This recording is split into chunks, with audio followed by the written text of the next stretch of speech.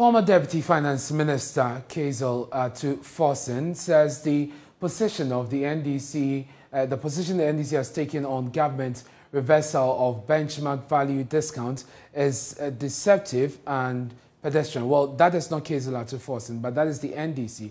The NDC at a news conference described the move by government as draconian and one that will worsen the living condition of Ghanaians. But in response, the Deputy Finance Minister, John Kumah, said the NDC's position is uninformed. Kweku Asante joins us on Zoom with more on this. Kweku, what points does the Deputy Finance Minister make to buttress his point that the NDC's position is shallow and pedestrian? All right, Ernest. So the Deputy Attorney General, Deputy Minister for Finance, John Kumah, makes some points. For instance, he says that the NDC themselves do not seem to have read their own manifesto of 2020, for which reason some of the points they've raised do not buttress some of the arguments they've been making prior. First, he says that in the NDC's manifesto, they claimed that they were going to put in place measures to support local industries. But if they are against the removal of the benchmark values, then they are not supporting local industry, because we know that the AGI and others have always made the point that the benchmark values discount is stifling the growth of local industries. And so by removing them, then you can make them competitive enough to compete with all these people who are importing all sort of goods into the country. And so that's the first point John Kumah makes there. But he continues to say that in terms of economic management, in terms of economic growth, the NPP has a certain better blueprint which they are using and which they are trying to use to manage the economy.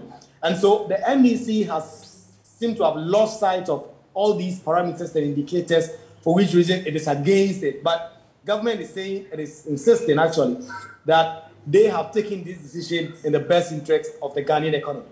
And the Deputy Minister reiterates government's position that the reversal will bolster local industries. He gives particular details. Right. So we know that the AGI and others seem to have been on the same page that when it comes to removing these discounts, then what you are doing is that local industries are going to get enough funds, they're going to get enough resources to be able to compete locally. What the Deputy Finance Minister, Mr. John Kumah, is saying is that the government, by removing these discounts, the revenue that are going to come into the system, some of them are going to be pumped back into the economy. We know that government has been on an aggressive industrialization agenda using the one district, one factory. And so they are seeking that as a measure or as a catapult to ensure that the local industries are boosted and they get the kind of resources they need to be able to produce the maximum things Ghanaians need. We know that one issue that others have raised is that the local industries do not have the capacity to produce all that Ghanaian needs. For instance, in terms of sugar, we don't produce sugar locally. And so those who are against the benchmark discount removal say that, so how are we going to get our sugar? People are still going to import anyway. But the Finance Ministry is saying now that they are going to ensure that the one district, one factory, another industrialization agenda that government have put in place will lead to this. And Kweku, finally, he also responds to the other economic claims by the NDC, including the fact that government is desperate and needs to shore up its revenue and make its books look good. Right. So we know that the NDC have been saying that, for instance, the Vice President, Dr. Mahmoud Bawumia, is changing his stance. He's no longer an economic measure. He's turning into an industrialization and also digitalization giant. What the Finance Ministry is saying through Mr. John Kumah is that the NDC do not have the moral authority to speak about the economy, because the NDC referenced at that press conference what they say is government's appetite for taxes. And they are saying that the Finance Ministry, that the NDC during its period in government put a lot of taxes on the ordinary Ghanaian. They had to pay for condom taxes, machetes and other things. And so the NDC has lost that moral right to complain about taxes. The NDC has also been talking about fuel prices that are going up, which they say is the reflection of the poor economic indicators in the country. That is also something that the Deputy Finance Minister, John Kumah, has taken on significantly to argue that the NDC, during their time frame was in office between 2009 and 2016, did more in terms of increasing fuel prices than they have done. And so that kind of political analysis and political comparison also featured in that long write-up by the Deputy Finance Minister, John Kumah. Very good. Thank you for bringing us those details. Let's get a reaction from the NDC, and let's go to Parliament and speak to John Jinapor, who is a member of the Finance Committee. He joins us. Thank you very much, sir, for your time here on Joy News Prime. Now, this was part of the issues the NDC had with the 2022 budget. You do not seem to have succeeded with the negotiation with the Finance Minister. Certainly, because when you go into negotiation, it's a give and take. The Finance Minister is maintaining an intransigent position. He doesn't want to shift. He doesn't want to even reduce his e-levy by even 1 percentage point, not even 1 percentage point. And so when you go into negotiation and one side decides that I'm not moving an inch, certainly you cannot make progress. That is one. Two is that this whole issue about benchmark revenue has not been well thought out. You are supposed to reverse a benchmark value that will lead to a 30% increment. But yesterday you heard the imported. You are experiencing about 100% increment. That has led to the Finance Ministry and GRA suspending that decision. So therefore it tells you that consultation hasn't gone down well. It tells you that the Finance Minister should change his position. He alone cannot be a repository of knowledge, and that he should consult further, so that we can carry this country together. But from what I'm seeing, if it continues on that tangent, if it continues on that trajectory, I can assure you he's going to face all these challenges that they are facing. We want this country to be governed, but he must learn to consult, and he must learn to also give way. Beyond the negotiations in Parliament, your party has also been speaking to this, and the Finance Ministry has responded to the claims the party is making. Sami Jammeh addressed the news conference saying that, government needs to withdraw this completely. John Kumah says this is completely shallow, it is pedestrian, ill-informed. How do you respond to this? This is about the people of Ghana. That is the most important thing. With the reversal of these benchmark revenues, what will be the impact on the ordinary Ghanaian?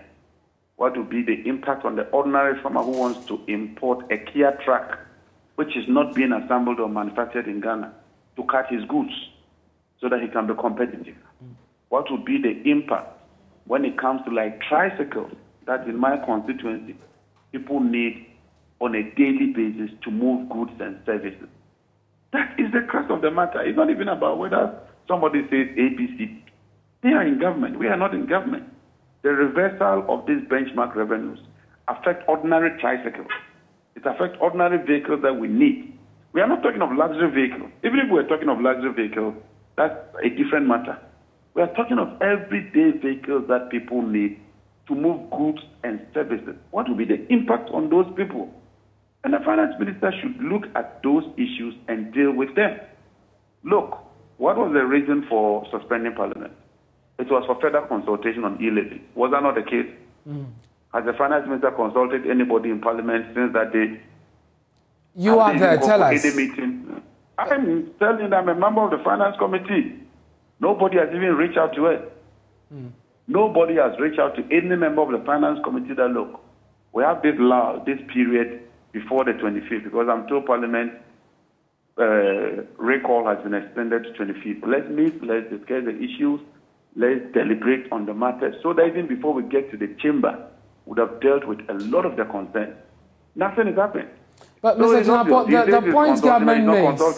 the point government makes about boosting, local production. And for instance, if you look at the automotive industry, there have been some significant steps that have been taken to make sure that that industry grows. Are you saying that it is not that is not sufficient as a basis for the withdrawal? Are not manufactured or assembled here in Ghana.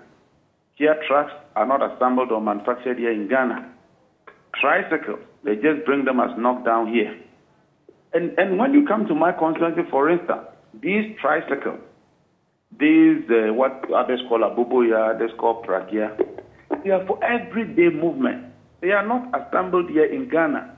No factory in Ghana produces sugar. You had Commander Factory. The past 5 years, you haven't resuscitated it. You haven't done anything to it. And yet you are reversing all those values on basic commodities like sugar. If we're talking of things like poultry, things like rice, I'm sure we can all engage and discuss those issues. But if you don't hide under the cover of local production and extend it to all goods that are neither produced here or assembled here in Ghana, go and look at the list. I've seen the list. Yeah. A lot of the products are neither produced or manufactured here. Some of those products are inputs. That's why I said that the ordinary farmer will need a truck. The contractor will need a tipper truck in order to move moving equipment and those things. Tell me which factory here manufactures tipper truck in Ghana. Well, Mr. So if you Agyapong, say that you are reversing it on all vehicles, not a certain category of vehicle, and you tell us that because a certain company like Nissan assembles saloon cars in Ghana, you are being deceptive. well, we'll leave it here because of time, but we are grateful that you could join us. That's the member of the Finance Committee of Parliament, John Jinapong.